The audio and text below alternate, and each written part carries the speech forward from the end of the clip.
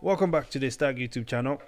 Thank you for clicking on this video. Your support means everything to us.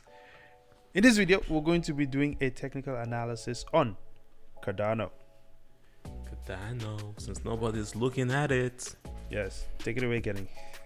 Hello, hater. How you doing today? Oh man, we're looking at Cardano, and as you probably know, we're big fans of it right now.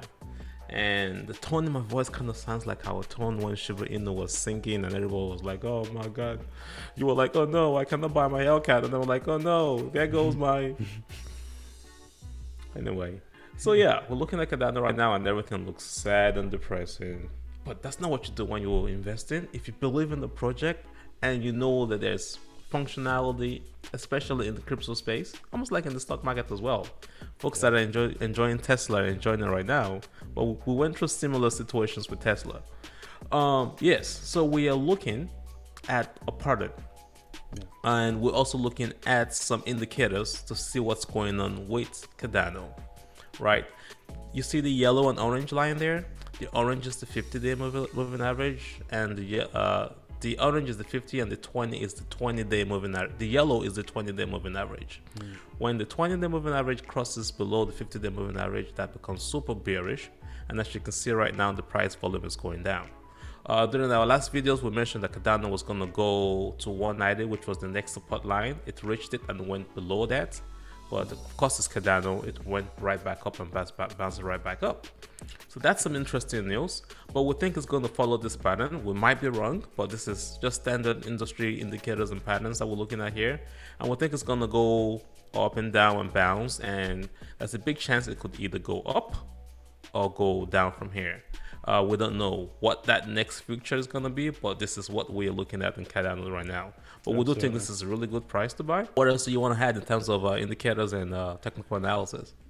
Well, obviously we have this when we drew our trend line here, starting from the top, running all the way to the bottom, and adding that support line which we have there.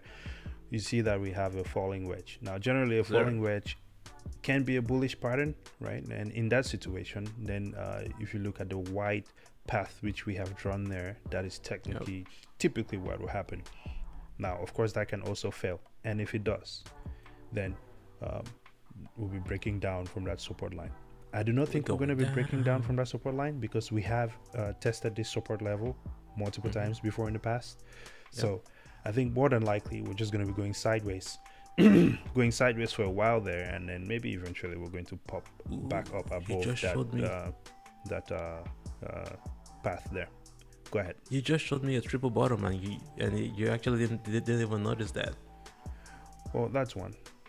That's two. That's what, three. But that one has to happen yet, right? Yeah. So if that happens, then yeah, we have a triple bottom, which is bullish. Right. So that's a good thing.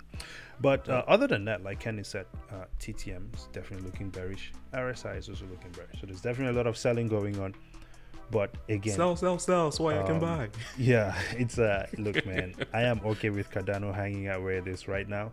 So I can probably accumulate as much as a shark or a whale, whatever is out there, a baby shark. Yeah.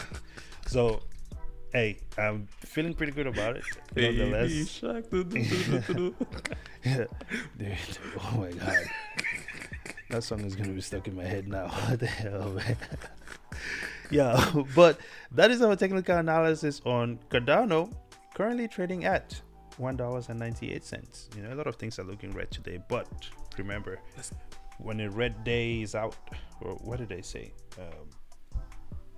When buyers are selling, I don't know. Something about all I know is I'm hungry for 190. I want to get back to that point so I can buy it. Yeah, it was something about blood in the streets, but I can't remember the saying right now. But this is what I'm saying, okay? When it's a red day, it's a discount day, it's time to buy, is what I'll say. So as long as you believe in the project and you will not be left holding the bag, it's definitely a great time to be buying. That's all I have. It's that new mindset, right? That investor mindset. Yeah, absolutely. Really. And the crazy thing is, on these red days, it really affects you emotionally, right? It makes you feel like, man, I should be selling this stuff like this. Remember, you only lose when you sell. So Especially if it's a project that you've done a lot of research on and you believe in the project. You have to stick with it, especially if you've done your research, because we've done this before. We did a bunch of research.